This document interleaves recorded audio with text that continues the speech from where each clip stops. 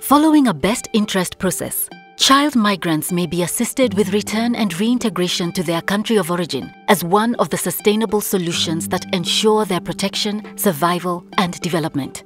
The UN Convention on the Rights of the Child has non-discriminatory guiding principles that explain the child's best interests and their right to survival, development, and treatment in line with their age and maturity. There are a number of different types of reintegration programming that take children into account to a greater or lesser degree.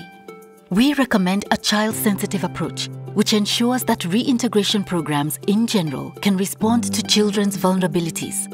Children have a distinct set of vulnerabilities. Physical. Children are more susceptible to malnutrition and disease because of their fragile immune systems. Dependency. As children rely on adults for their livelihood, neglect and abuse will compound vulnerabilities. Institutionalized disadvantage. Children tend to be devalued based on perceptions of their age. The EU IOM Knowledge Management Hub and Samuel Hall, in cooperation with Save the Children, developed a monitoring toolkit, including a set of good practices for the reintegration of child returnees.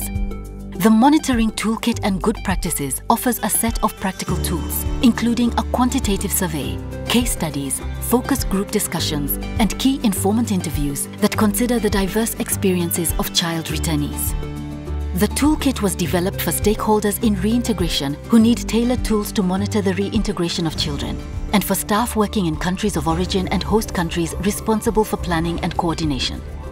Access the toolkit on the Return and Reintegration platform today.